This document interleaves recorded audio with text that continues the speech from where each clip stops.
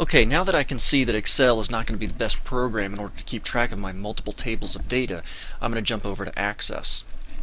Access, if you're familiar with the other Office programs, Access will be a little bit familiar, but it does have quite a difference in interface, so that'll take a little getting used to. But I've just started up Access, and I'm going to create a blank database. My small screen, there it is, blank database option right up there. In fact, let me kind of stretch that out a bit.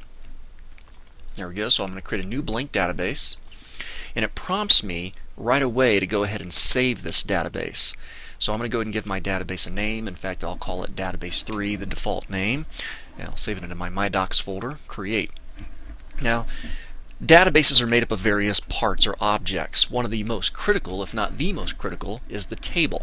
You can't have a database without at least one table, and if you're using something like Access, you're probably making 2 or more tables, as we're going to be doing. It defaults to a new table. I'm in the Table Tools Datasheet tab for the ribbon, and I currently have my Table 1 is set up, and it's in a particular view called Datasheet View.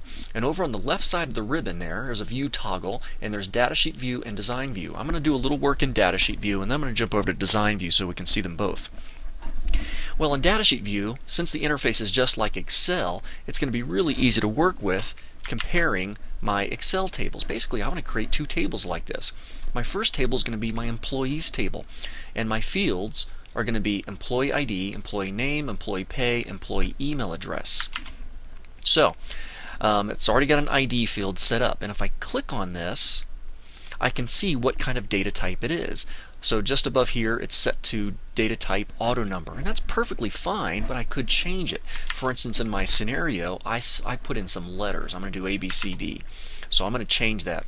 I'm going to go from data type auto number to data type text.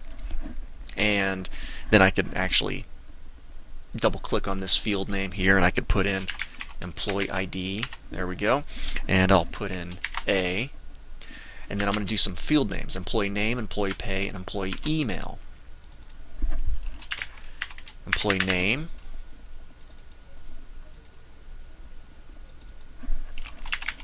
employee pay, employee email.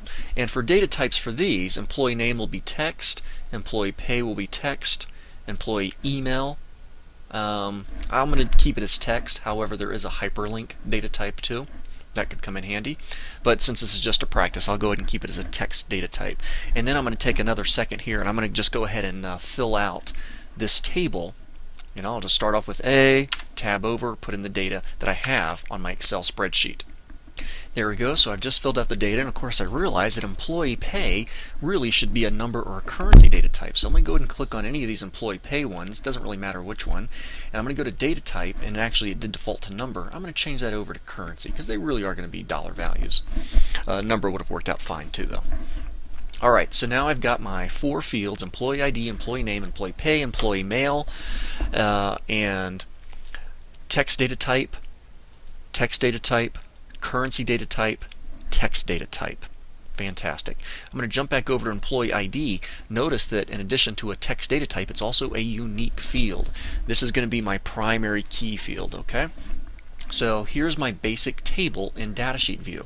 I'm going to jump over to Design View. It's probably going to prompt me to save, and I will. I'm going to call this Employees. Now this is Design View for that very same table.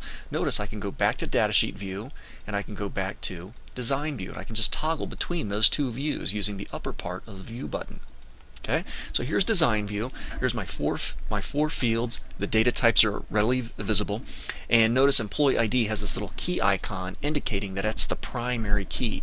And remember, the primary key of a particular table is going to be that special field that's guaranteed unique for each record, a record being a row for any person, place, or thing. So my record for David includes his primary key or employee ID number, which in this case is a letter D. So that's the primary key field. In every table you're going to have a primary key. Some tables might have 2, but most common is just 1 primary key. Alright, so I've got that going on, and here's my first table. Now there's a lot of options down here for field properties, but I'm not going to get into those quite yet. That'll come in a later video. So I've got my first table. I'm going to go and create another table. So I'm going to simply click on the Create tab, and I'm going to create a new table in Design View. Notice I'm in Design View, I'm not in Datasheet View. I could switch over easy enough, but I'm going to do it right in here. This particular table is going to be for my jobs. I'm going to have job ID. Now for job ID, I numbered them 1, 2, 3, 4, 5. I'm going to do an auto number for this. Okay, and then I'm going to have job name, that'll be text, and then I'm going to have employee ID to keep track of which employee worked on which particular job. Now this part's pretty critical. Employee ID is a special field called a foreign key, and if you remember, my employee ID in my jobs table is going to match up with my employee ID in my employees table. In the employees table, employee ID is a primary key. But on my jobs table, employee ID is called a foreign key. It's really important when you go to make these relationships between multiple tables that the field in question has the exact same data type. Now that doesn't mean that I have to do an auto number and auto number if that's what I did. An auto number and number will match up. Now since employee ID is a text field on my employees table, I need to make sure that employee ID is a text field in my jobs table. Okay, so I'm going to here employee ID is text field. That's critical that I've got that matched up. Okay, and then of course then I've got job date. Actually, I'll make that a data type. And job hours, I'll make that a number data type. Alright, so I've got my fields set. Now job ID is not already set as my primary key, and that's what it's going to be. So I'll just click once, and I could click here on the field or right here on the field selector or row selector, and I'm just going to I could right click and choose primary key right from the context menu, or while it's selected I click the primary key button up on the ribbon to indicate that it's a primary key. If you try to save a table in Access without a primary key, it will warn you. Alright, so I've got that taken care of. Let me go ahead and hit Save for this table. Just as a little note here, when you click a button like Save or Control S in Access, you're not really saving the whole database file. You're actually only saving the very object that you're currently working on. In this case, my jobs table, currently called Table 1. But don't worry, the Access database is constantly being saved in the background too. So I'm going to hit Save, which is going to save my table, and I will call this Jobs. So now I have an employees table and a jobs table. Of course, my jobs table doesn't have any data in it. So I'm going to jump over to Datasheet View, and I'm going to enter in some data for my various jobs. Okay? And basically, since my first field, job ID, is an auto number, I don't have to enter anything there. I can just tab right past it. I can go to job name. First one was Ralph Coe. The employee ID involved was C for Carla. The job date 10/1/09. And so forth. So I'm going to go ahead and fill this all out with the recorder off. Okay, so now my second table is all filled out. I'll just press Control S in order to save all of that.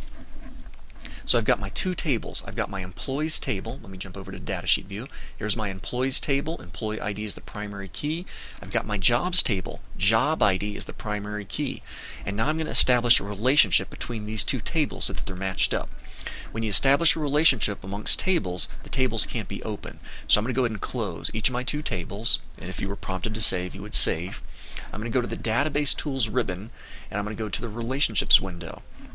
The Show Table dialog box appears, and I can double click my two tables available, and then close my Show Table dialog box. If you need to get that Show Table dialog box again, there's a button for it right here on the ribbon.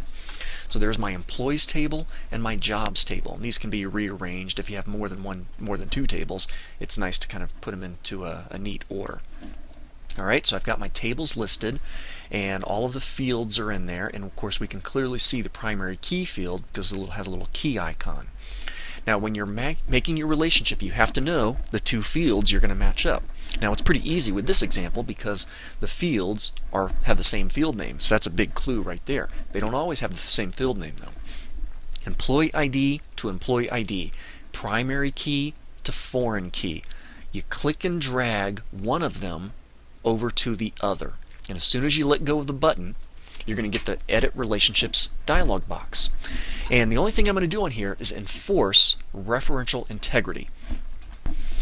What that means is I will not be able to enter a job into my jobs table with an employee ID if that employee ID doesn't already exist in my employees table. Basically, my employees, I have 4 of them. A, B, C, and D. If I were to try to create a new job with employee ID L, it would not let me do it because they have to match up. I can only do it this way. Now, if I do have a separate employee L, what I would have to do is I'd have to go to my employees table, create that new employee first, and then I could go to the jobs table and put that one in there. But enforcing referential integrity is a good thing. It helps to ensure that you have good quality data. So I'm going to enforce that, click Create, and now I can see the relationship, and I can see that it's a one-to-many relationship. One-to-many relationship, extremely common in databases.